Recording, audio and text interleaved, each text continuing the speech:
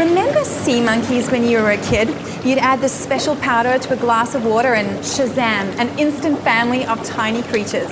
Well, growing sea monkeys, or Artemia, on a large scale is a lot trickier. But in a world first, scientists here in WA have cracked the code.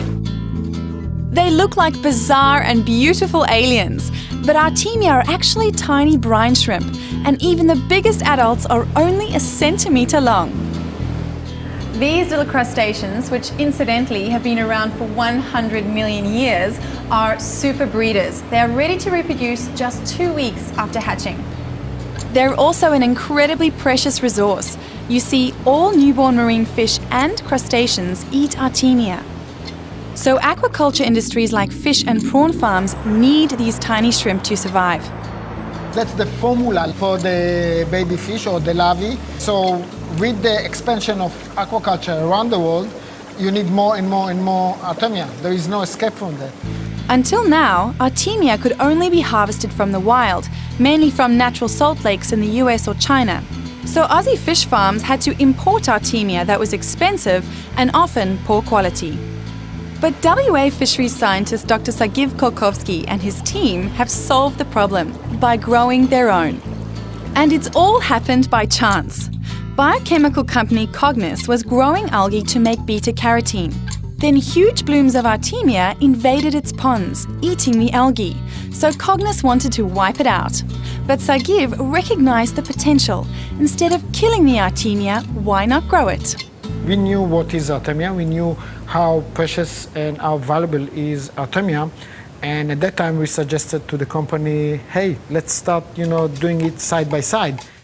It was like asking a farmer to breed locusts next to his wheat field, but Cognis agreed and the Artemia grew like wildfire.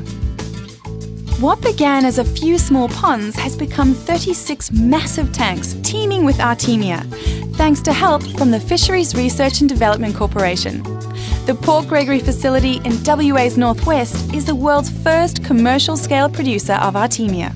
We were told that by world experts that we couldn't do it, and I guess one of the nicest things is overcoming that challenge. And I guess the nice thing also, all of the waste stream from the Artemia production goes back into the lakes. All the feces from the Artemia fertilise the ponds, grow the algae.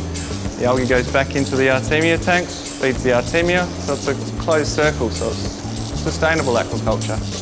Cognis has already supplied 20 tonnes of Artemia to Aussie fish farmers.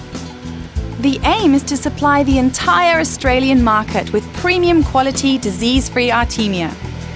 What we created here is a very sustainable industry that can basically work in a closed cycle with production of algae and supply not only the Australian market but also the world market.